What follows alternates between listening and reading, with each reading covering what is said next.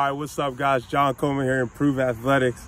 And today I want to bring you guys how I like teaching the start stance for the 60. Okay, I got one question this week about it, so I decided to shoot a video. All right, so let's get into it. All right, guys, so the first thing we want to think about is what leg should be forward. Most likely, if you're at a baseball showcase, your right leg is going to be forward because that's the way you're going to be on a base pass. So they want to try to make it as close to baseball as possible. So your right leg is going to be forward. All right, you want to get your feet about slightly more than shoulder width apart. Some of you guys may like your feet closer, but I don't think you should go any more than slightly more than shoulder width apart, just for balance purposes. All right. From here, you're gonna turn your front foot at about a 45-degree angle. You don't want it completely straight, and you don't want it this way because they're just not gonna allow you to do that. So in order to cheat the drill a little bit, you're gonna wanna turn your foot at about a 45-degree angle. Next, you're gonna move this back foot up, okay, about a half a foot, right?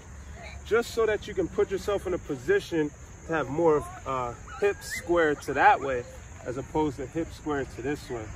So you wanna be here in sort of a staggered stance, all right? Next thing is I'm gonna put this right arm back and load my front foot up, all right? So I have about 80% of my weight on the front foot, really loading, all right?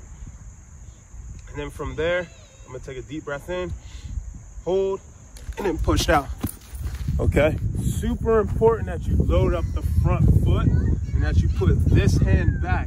You want it very similar to a regular two-point stance, okay? You wanna get as close to a two-point stance as possible. So you're gonna wanna put this right hand back, all right? And you're gonna be here, you're gonna load up, and then you're gonna push off this foot violently.